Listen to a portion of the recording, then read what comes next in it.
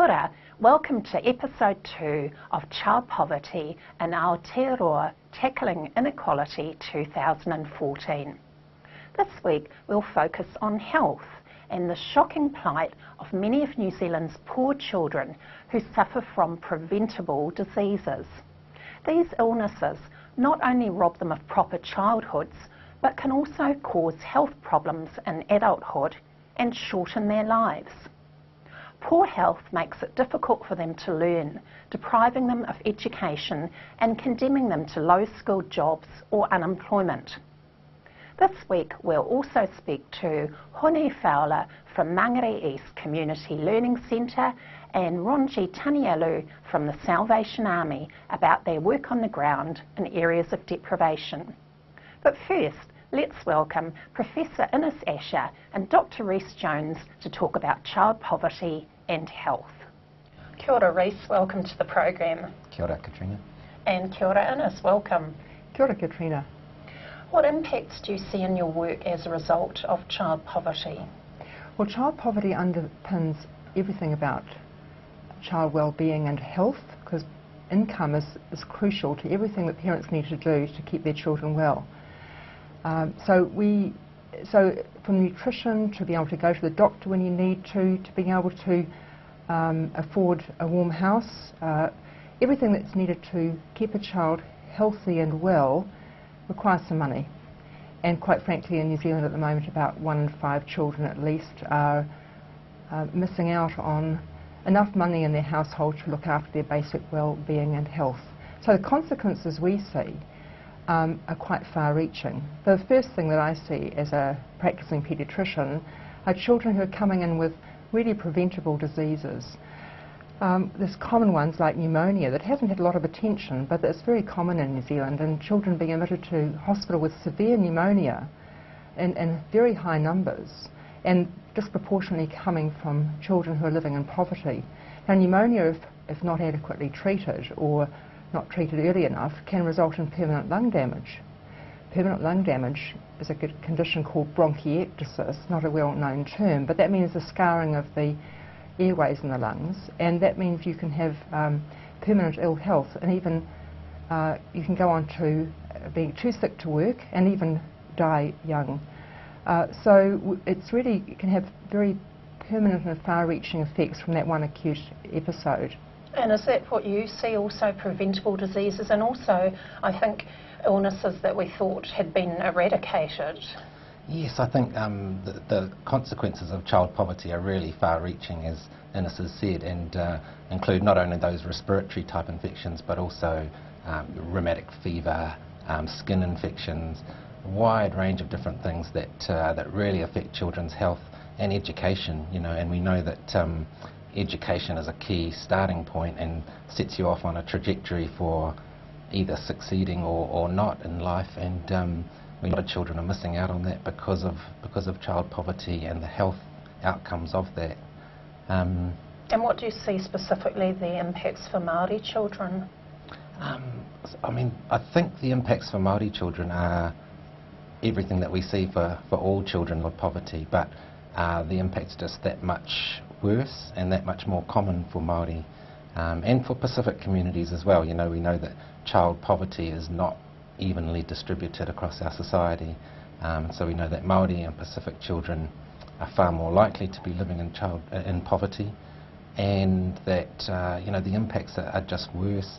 All those major conditions that we see are much more common among Maori and Pacific children. And what specific steps need to be taken to improve children's health in Aotearoa? We need to pay attention to 3 key areas: poverty, unhealthy housing and inadequate basic health care, which tragically are affecting a lot of our children, those 3 things at once, and that can cause disease and very poor outcomes. So the very first thing is we need to take poverty much more seriously. We're very disappointed that there's no cross-party on child poverty measurement and strategies to alleviate it. So poverty is entrenched and it's quite deep for a lot of children, and there really has been no serious steps taken by government to change the situation. And so we've got children stuck in a very, very adverse situation. So taking poverty seriously, actually doing something about it, and then the related things. Specific steps? What specific steps do you think are needed? Well, we need to look at the incomes of families, and for those in work, we need to look at the minimum wage, which is inadequate, and we also need to look at the income support benefits for people who are supported by income support benefits. We do it quite well. We adjust for it well in the elderly who receive a benefit, i.e. superannuation, but for young families, we don't have that same adjustment for CPI and keeping up with inflation and the cost of living. So income support benefits were slashed severely in 1991 by 21%, and they've never been restored relatively. So that's caused a real surge in numbers of kids in poverty, and we could change that if we wanted to. Yeah, we really could. And how important do you think it is to start with wraparound care for children beginning before birth and then following them through?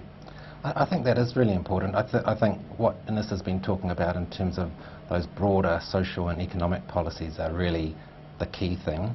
But we also need to make sure that health services are, playing their part and being really effective, bearing in mind that that there are a number of children or a huge number of children who are currently experiencing poverty and who need health services to be able to mitigate the effects of that. And so one of the things that I don't think we do very well is to make sure that we provide continuity of care and that care is really effective for children and parents looking after children. Other countries do that much better than us, I think, but we have a lot of children who fall through the cracks. And that's particularly the case for children in families where there's domestic violence and poverty, because they're so transient, they're just moving all the time. Yeah, well, poverty is associated with a lot of other problems, and that all impacts on the way parents' ability to look after children, and therefore those children's health. And so I think it's about doing something about those underlying issues, the poverty that's driving those other problems. And I think that it is, as Ines said, a question of priorities, really. If we value children and if we want to do something about these shameful child poverty statistics, then we can do that. We have the ability to. Should Aotearoa have free primary health care for all children under 18? I believe so. We've been able to achieve that largely for the under sixes because it's been seen to be a good thing, and there's been lobbying around that, and I have to say from Child Poverty Action Group we've been successful there, and the Minister of Health has taken that on board. But just because you turn 6 doesn't mean you don't need free health care. So children from 6 to 17 years, technically, children still really do need access to the doctor whenever they need to, not influenced by cost. And the cost is still really quite high for that age group. Of course, it's high for adults as well, we acknowledge that, but we think the children need, they're our future. Let's prioritise them and get it free for everybody, as they do in the United Kingdom, where they don't have these terrible diseases. And do we need a funding increase for children's health to produce equal outcomes for Maori and Pasifika children? I think we do, but I also think that throwing more money at it is not the only answer. It's about how we do that. And one of the key principles here, I think, is actually what do we need to do to achieve equity of outcomes. Okay, so it's not that we should be providing equal amounts of care and support for everyone, because we know that there's not a level playing field to start with, and that Maori and Pasifika children in particular are bearing the brunt of a lot of child poverty. So we need to make sure that that funding is targeted to where it's needed most and where it can provide the greatest benefit. And I believe at the moment that is for Maori and Pasifika children, but also other children living in severe deprivation. Do we need a national child nutrition strategy, including food in schools?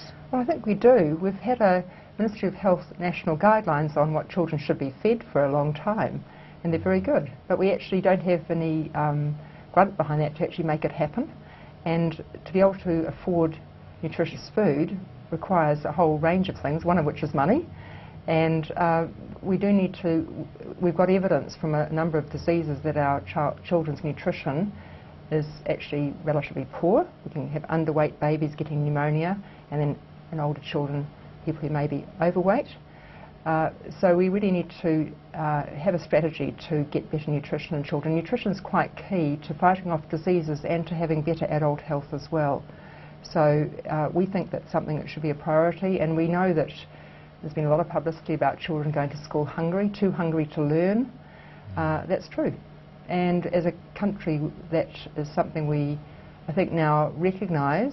Solutions are what are debated, and we need to have a national strategy, including food in schools for those who go to school hungry, to prevent that. Thanks very much, Innes. Thank you, Rhys.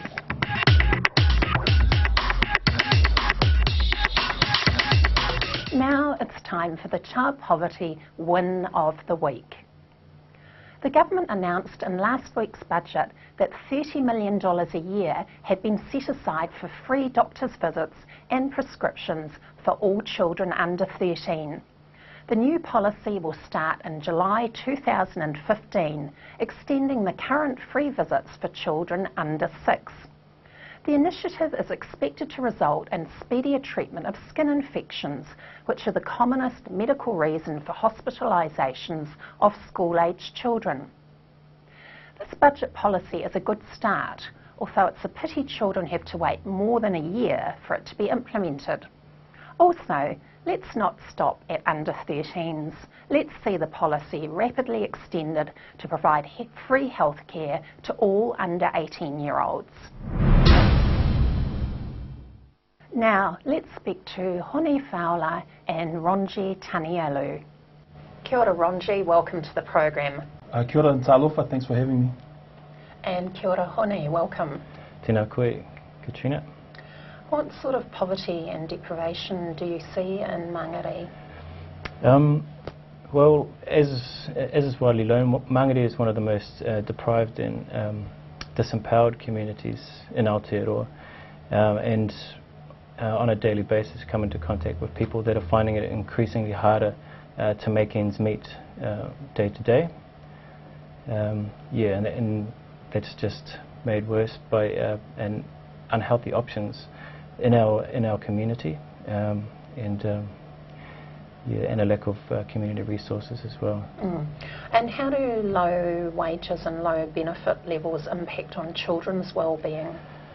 Well, it makes things very difficult for parents and families that are living on low wages or benefits to survive and again to make ends meet, constantly having to decide what they're going to spend their little resources on, and this can affect children's health and families' health as well. And high housing costs are quite a big factor there, aren't they? Because people feel that they've got to pay the rent, and so they might have less to spend on food. Absolutely. The housing cost is a huge portion of people's income, and it's widely known again that the housing prices and costs in Auckland are unsustainably high, and the amount of people that own homes in Mangere is very low. I'd put a guess to it'd be less than 1% of people in Mangere that own their own homes, so they're forced to rent, and these rents are at the mercy of the landlords, and all too often tenants are taken for a ride, if you like, or are exploited by landlords that can charge these high rent prices. And again, this has effect on families and the health of the children in those families. And particularly perhaps one aspect is overcrowding, and that has an impact on children's health because one family can't pay such a high rent, so there's more than one family living in one home. Absolutely, and that needs to be taken into consideration. Overcrowding is a huge issue in South Auckland and Mangere in particular, and that just makes illness and sickness within the home that much more of an issue. I was just going to add that about 2 years ago we did a Mangere housing survey over one census area unit, which was in Mangere East, and we found out that overcrowding was there, but it wasn't as well reported as we expected it to be. And I think that it's really hard, because we did about 400 households in that census area block, and you'd open up the garage and people were overcrowded, but they were reporting that it was 4 people in the house. Yeah. So it's an issue, but the data around it is really tough to gather, but it's definitely an issue. Yeah. And you're also the co-author of last year's first State of the Nation report on Pasifika people. What did that show? I think a couple of things.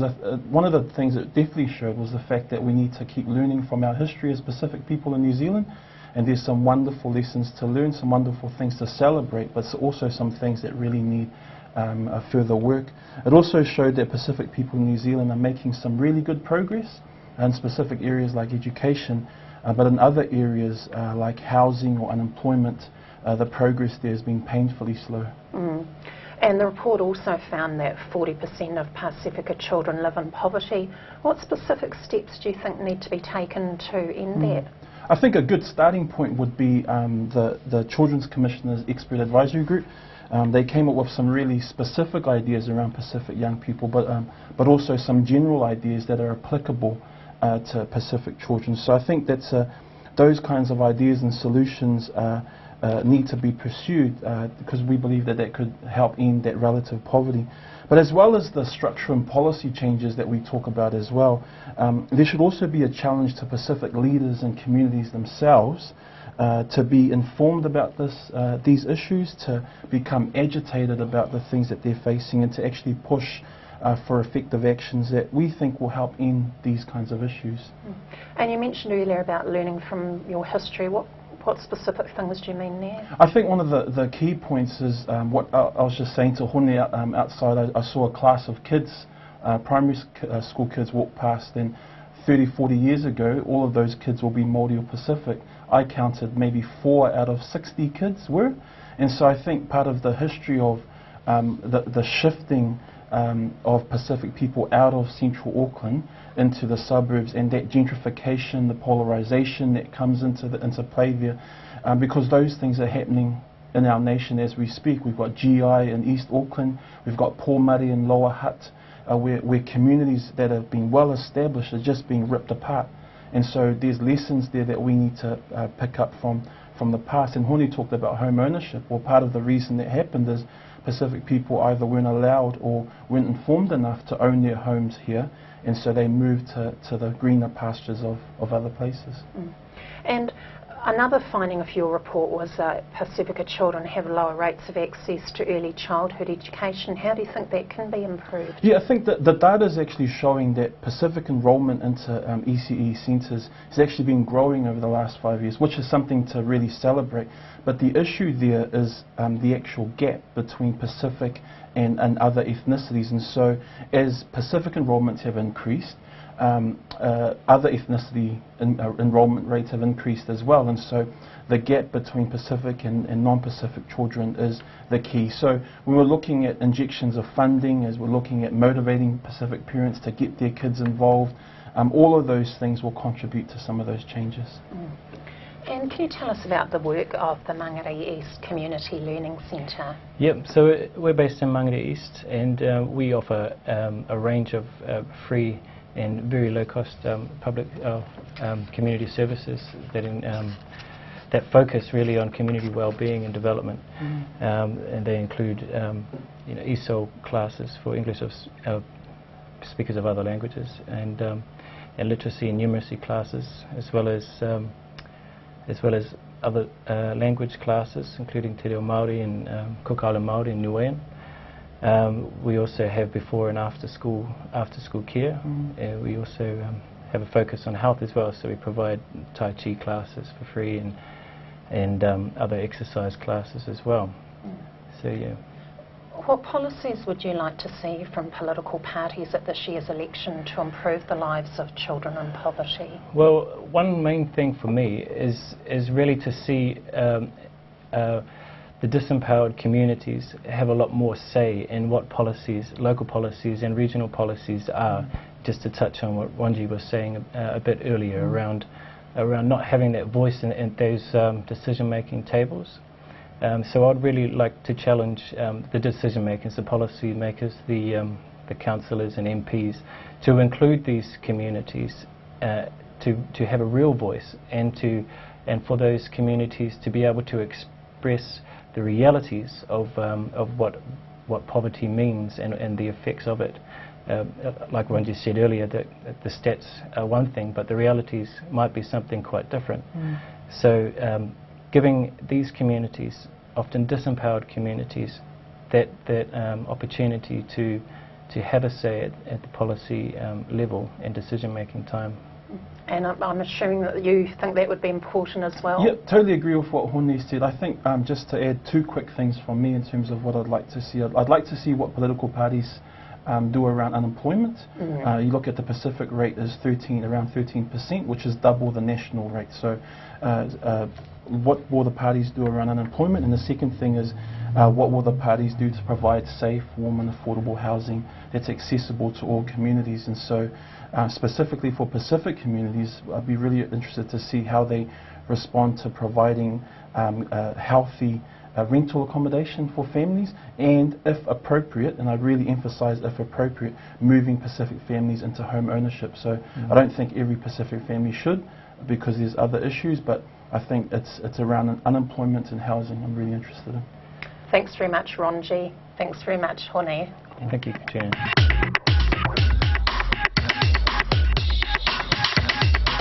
Now it's time for News of the Week. The New Zealand Deprivation Index released this month provides an in-depth analysis of 2013 census data. The index shows that the deprivation picture has remained unchanged for Māori for the entire 20 years since the index was first produced. Professor Peter Crampton of the University of Otago said that most Maori and Pasifika people still lived in socially deprived areas. He said he was taken aback by how stable ethnic patterns had remained. Stricter regulations for rental houses are being called for after a warrant of fitness trial failed more than 90% of the homes tested. The trial assessed 144 properties in Auckland, Tauranga, Wellington, Christchurch and Dunedin. 94% failed on at least one of the 31 assessment criteria on the checklist. Housing advocates and politicians say compulsory minimum standards for rental homes are needed to protect the health and safety of tenants. Foodbank Australia is concerned about how it will source extra food to meet an expected increase in demand arising from welfare cuts announced in last week's Australian budget.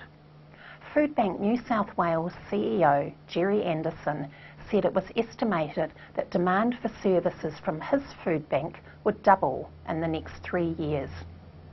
Food banks in the United Kingdom have reported thousands more people turning to them for help there since welfare reforms were introduced in 2013. A report titled "Why Children Die: Deaths in Infants, Children and Young People in the UK" expresses deep concern about the links between poverty and child mortality. The report says that the overall United Kingdom child mortality rate is higher than in some other European countries. The document notes that there are marked social inequalities in death rates and that many of the causes and determinants of childhood deaths are preventable. The paper says that the key areas in which United Kingdom rates are relatively high are infant deaths and deaths among children and young people who have chronic conditions. It's estimated that 21% of child deaths involve modifiable factors, i.e. something could have been done to prevent the deaths. A nationwide schools competition launched in Christchurch earlier this month aims to give students a chance to learn about child poverty and be part of making a difference. The Big Picture competition calls on classes or youth groups to create a big picture showing what children in their neighbourhood need to be healthy and free from poverty.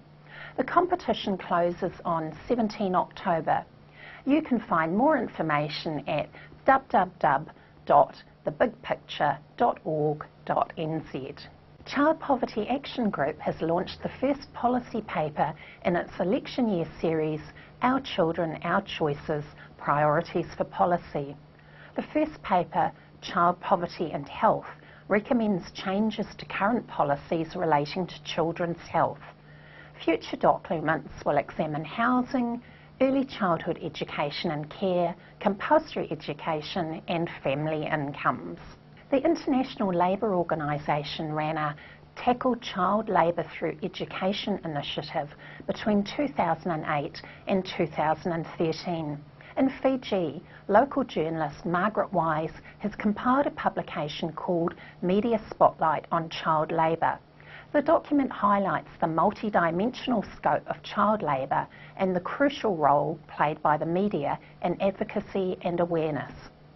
The European Union and the ILO are working with the Fijian government to develop policies to eradicate child labour in Fiji. The wealthiest 1% of New Zealanders now own 16% of all the wealth in the country. By contrast, the poorest 50% of New Zealanders own a total of just 5% of the wealth.